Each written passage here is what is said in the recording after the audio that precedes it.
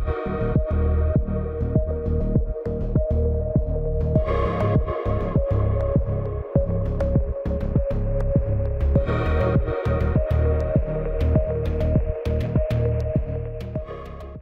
everyone, I'm Mahesh Makhija, Partner and Technology Consulting Leader for EY India. I'm thrilled to share with you the key insights from our latest report on generative AI and its potential to accelerate India's digital transformation. In 2023, we saw massive innovation in the capabilities of the foundation models that power Gen AI. We were all awestruck with what they can do with natural language, images, voice, and video. Many of you have already got your feet wet in this technology and are in the midst of experiments and POCs as you investigate the power of Gen AI. Going forward into 2024, I'm confident that we will break free from demos, labs, and POCs into the open terrain of consumer and industrial applications. Millions of Indian citizens stand to benefit from next-generation approaches across a swath of domains: healthcare, drug discovery, financial services, education, and entertainment.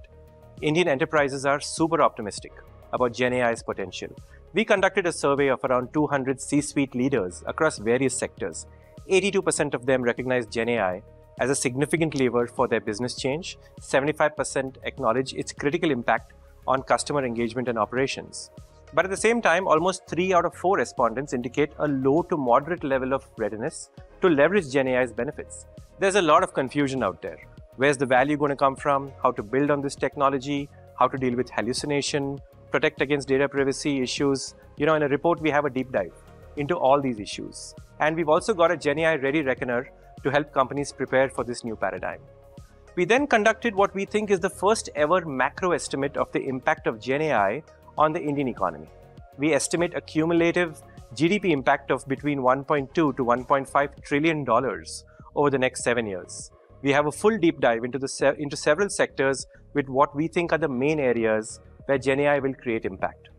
So then the question becomes, what role will India play in this transformation? Today, India has got one of the most open digital infrastructures in the world. We have production scale utilities in digital identity via Aadhaar, KYC, payments through UPI, and e-commerce. India will also be one of the largest markets in the world. We'll therefore contribute a very significant amount of data that will be leveraged by AI. We have a significantly large base of tech talent, a very vibrant startup ecosystem.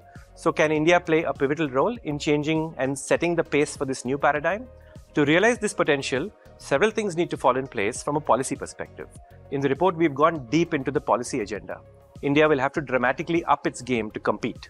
An increased government role in the development and deployment of critical compute infrastructure, incentives for startups and corporates to innovate, enabling access to Indian datasets and marketplaces, and clarifying the regulatory regime around advanced AI.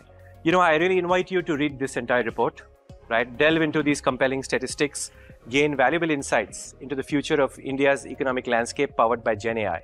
We'll be doing many more of these series and events around this theme, so stay tuned.